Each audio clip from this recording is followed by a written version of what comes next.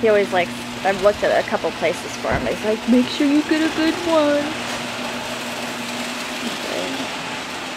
This is my mom. Hi. My mom. How are you? Good. How are What's you? Your name? Joe. Joe. Okay. Do you want to go? Us to going through there? Yeah. Come okay. on in. Yeah. I'll just follow you. So you just. I'm gonna be doing the recording. So.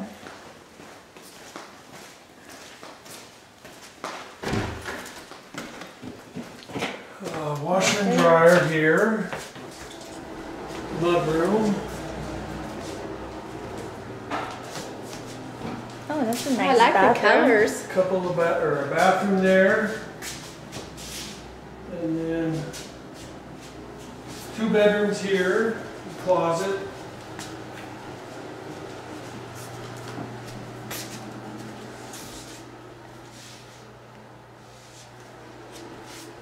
Watch out, Mom.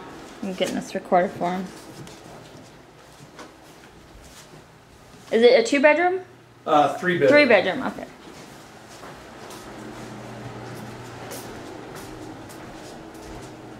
Looks like this is a living. Oh, he was Living room, living. kitchen. Oh, this is nice. Wow. Yeah, this is definitely him. He's very high maintenance. And master. Oh, I thought it was just 1 level. There's 2. Yeah. Oh wow. 2 levels. Oh, this is nice. And then this is the master bath, which is nice. Wow. I have a lot of relatives that live here in Spokane. My uncle Carl House developed all that yard Indian Trail. Oh yeah? Yeah, Carl and his son is Ron. And then my cousin Larry House, he is in real estate. Wow. What's he do? This is Well, super My nice. uncle, Larry. Larry, he's in real estate. Larry House.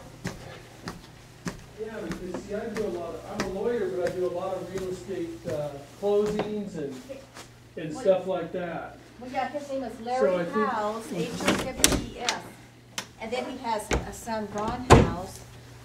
And I mean, years ago when I was very young, I'd come over here and my uncle even had streets with his kids' name, Edna Street, Ron Street.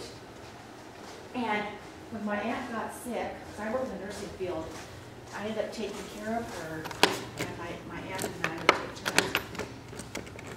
And